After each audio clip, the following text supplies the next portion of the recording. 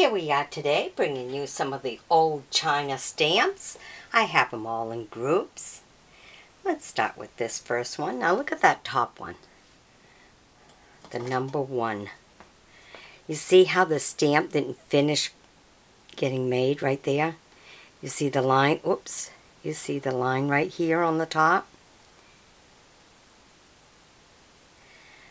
But you don't see the stamp fully finished. So that's something for collectors to see, because that can be valuable because it's a mistake. All mistakes count. So that's a 1. Then we have in green, and then we have 2 5s in green. But if you notice, these have pillars, and these just have nice design. And of course the second one is a deeper green. But they're both 5s. Then we go down to the second row, and we had a $2 with an overprint of $2. A little different, isn't it? Then the middle one is red and white, and that's $5.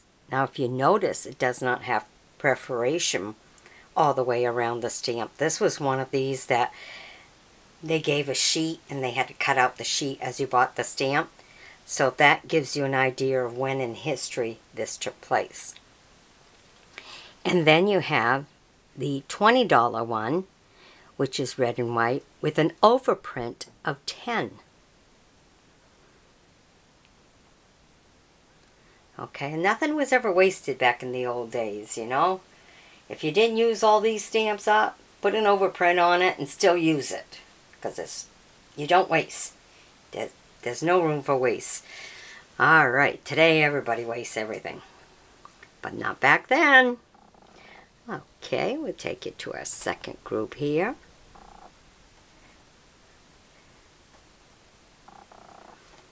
There we go. First we have the 5,000 green and white, 1948. Look at that. It's got the ship, it's got the plane. Nice. Almost looks like 2 stamps into one, huh? Isn't that nice?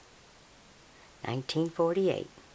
Then we go down to the second row, where we had a 500, and it ended up a 1/2 FR. I think that's what it is. Ended up a 1/2 anyhow, with the overprint on that green and white one. Then we have another green and white one, just like it, but with a black overprint of the 1/2, while the first one was red. Then we have an orange stamp, and that was $350 with the overprint of, looks like 1,000. Not quite sure what it is. No, the overprint of 1,800. Woo! What an overprint, huh?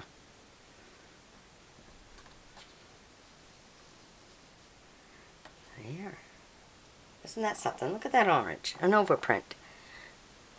Okay, and then in the burgundy and white, you have, oh my goodness, a whole bunch of zeros. 100,000? Holy smokes. Okay. Well, that's got no overprints. Really nice. Doesn't look like it was even used. There's no marking of cancellation of any kind. Well, ain't that something, huh? Wow. Okay, let's go to our third group here. There we go. It's really windy outside, and it's coming right in through this window a little bit.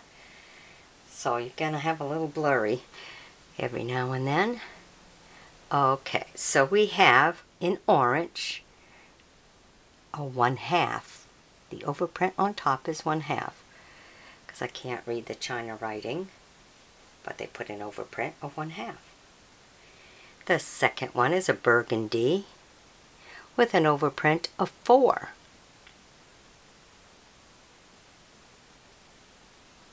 Oh yeah, it had 30. That first one had 30 with an overprint of 1/2. It's in the middle. It's not in the bottoms like I'm used to seeing. And then the 4, the overprint is on it so much it looked like it was 100. Okay, and then on the brown, they left that one alone. It's a 25. Now if you notice in this group and stuff, the design around the portrait are all the same. So if you're starting a collection, this is a really good one because you have the same on all of them. Okay, second row, you have an 8. Oh, and a nice turquoise kind of looking color. And it has an overprint of $20. Then we have a yellow. You don't see too many yellow stamps. They had decided somewhere along the way that yellow didn't come out so good in stamps and colors and everything, but they do have a yellow here in China. Okay, and it was a $3 stamp with an overprint of 200. Very nice. And then the last one in that bottom group is a beautiful blue and white with a 2. And that has a red overprint of $20. That one's kind of nice. I think I kind of like this group, huh? Very nice, a nice collection. Very nice. Difference in the colors. I like the turquoise, and the blue really shows up nice, beautiful. Okay, and in our last group, we have these here. Very different. First one on top is a $1. Then in that's a red and white. Then you go to the second row, and in burgundy, you have a $10. Then in a kind of like a shade of purple or a deep burgundy, between purple and burgundy, you have the $80 one. And then in still looks like burgundy or brown. Might look at it as burgundy, but it kind of looks more brown for $100. All right. Hope you've enjoyed my bringing them to you. Be sure to sub me, join me as a friend, and by all means, share the video with others, especially collectors. Alrighty? I'd appreciate that. Bye-bye now.